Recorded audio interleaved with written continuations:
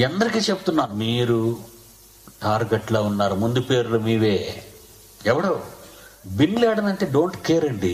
పెద్ద పెద్ద రౌడీలు, వాళ్ళకి భయపడని అవసరం లేదండి. మనం మనుషులకి వాయుమండల సంబంధ అధిపతి రికార్డులో మొదటినేమో నాదైతే వీళ్ళ పేర్లండి. వాడు 3 సార్లు నన్ను టార్గెట్ చేశాడండి. నా నొసరమే చూడండి, భయంకరమైన కారు ప్రమాదం. అంటే మెదడునే కొట్టాలనుకున్నాడండి వాడు.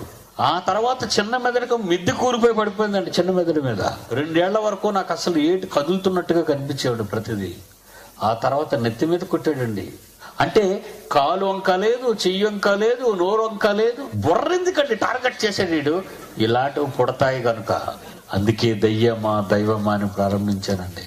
మీ జాగ్రత్తలో మీరు వేదిక మీద ఉన్న వాళ్ళందరికీ చెప్తున్నాను, మాకేం పర్లేదు, దేవుడు తోడుగా ఉన్నాడని కళ్ళు నెత్తి మీదకి వచ్చి వెళ్ళకండి. ఇక్కడికి రాత్రులు కూడా పిల్లలు బయటకు వెళ్ళొద్దంటారండి. మీరు బయట చీకటి పడినప్పుడు బయటికి వెళ్ళకండి. అదే ఆడికి మంచి సమయం.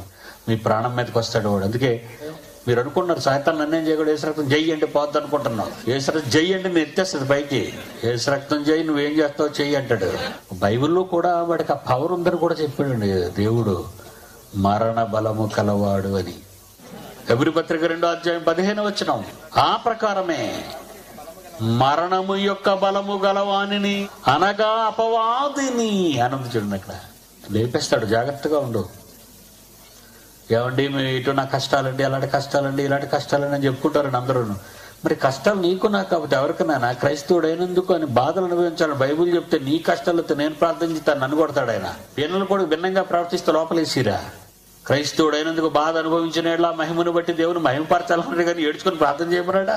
మొదటి పేతురు 4:16లో ఎవడైనా క్రైస్తవుడు అయినందుకు శ్రమ అనుభవించిన ఏడలా అతడు సిగ్గుపడక ఆ పేరును బట్టి దేవుని మహిమపరచాలంటే నువ్వేటి అయ్యో ప్రార్థన చేయమని నాకు చెప్తావు. అసలు ప్రార్థన చేయకూడదు ఆయన్ని. నువ్వు వీరుడిగా నిలబడాలి. దయ్యాలు విశ్రాంతి లేకుండా పనిచేస్తున్నాయి.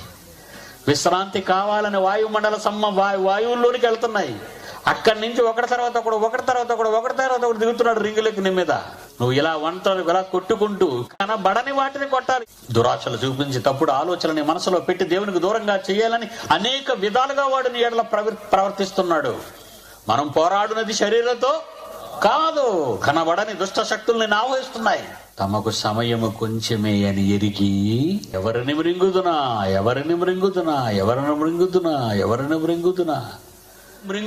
అని వెతకొచ్చు. ఎందుకంటే మంచి వాళ్ళని వెతకాలి కదండి.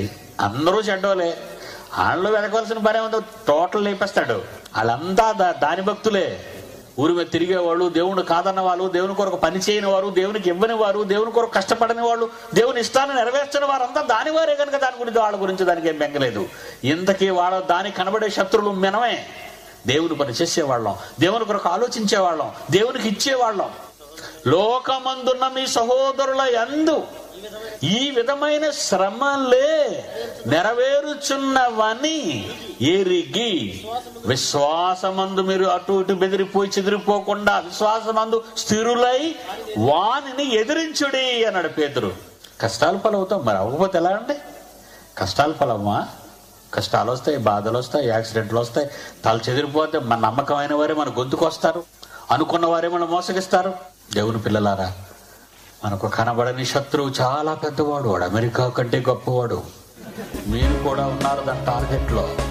మరి ఏ రకంగా ఎప్పుడు కొడతాడో అలర్ట్గా ఉండండి. మీరు దేవుని కొరకు కష్టించే ప్రతి వాణిని కొట్టడానికి వాడు బహు క్రోధము గలవాడై మన యొద్దకు దిగి వచ్చి ఉన్నాడు.